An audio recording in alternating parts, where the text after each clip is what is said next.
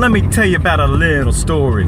Yeah, it's something that just happened this morning. It had me feeling like all the glory. So I'ma start with this little story. Yeah, I was waking up feeling kind of leggy, kind of saggy. Yeah, feeling like a rock's full of kind of baggy. Yeah, I couldn't get my energy levels up. I couldn't get up, man. I was saying, what the fuck is up?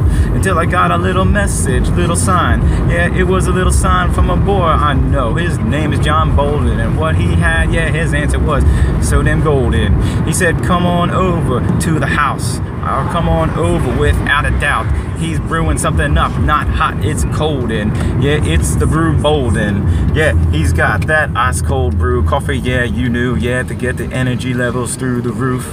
Yo, keep it up and keep it up. So I got over there and I said, what's up, yo? But then I met my friend Heather, better than the better weather, and that's when I knew there would be nothing better today. Yo, he came over, he got the ice, he filled it up my Wawa cup, and he filled it up real nice. He got that cold brew, bold brew, yeah, he's working with the Oob crew, trying to get the website working, but who knew?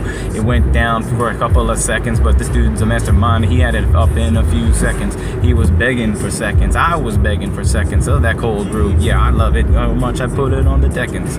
But you know, I got the energy now to get through the day like pow wow yow.